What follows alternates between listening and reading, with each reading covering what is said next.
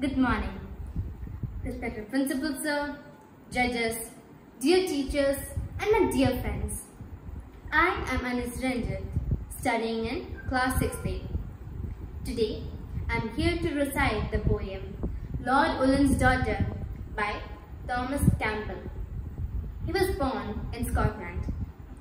This poem describes how a Scottish chieftain and his beloved flee her wrathful father, but their escape leads to their deaths in a surging stormy sea.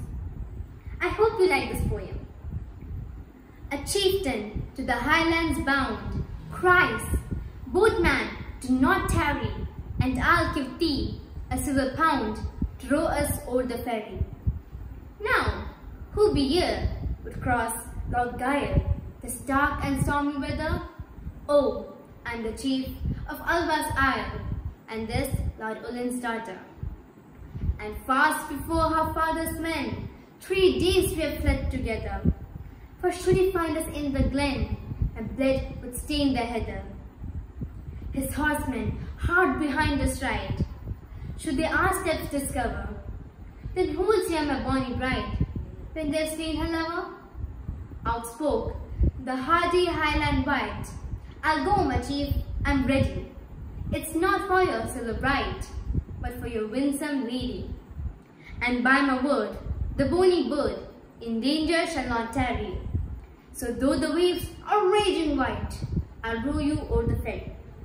By this the storm grew loud apace, the water raged shrieking, and in the scowl of heaven, each face grew dark as they were speaking. But as wilder blew the winds, and as the night grew dearer, adown the glen rode armed men, the trampling sounded nearer. "Oh, haste thee, haste," the lady cries. "Though tempests round us gather, I'll meet the raging of the skies, but not an angry father. The boat has left a stormy land, a stormy sea before her, when oh, too strong for human hand, the tempest gathered o'er her. And still they rode, amidst the roar of waters fast prevailing. Lord Ullin reached the fatal shore. His wrath was changed to wailing. For so dismayed, through storm and shade, his child he did discover. A lovely hand she stretched for aid, and one was round her lover.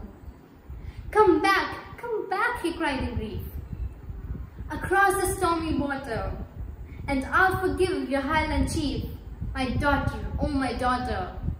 'Twas vain. The loud waves lashed the shore, return or aid preventing. The water wild went o'er his child, and he was left lamenting. Thank you.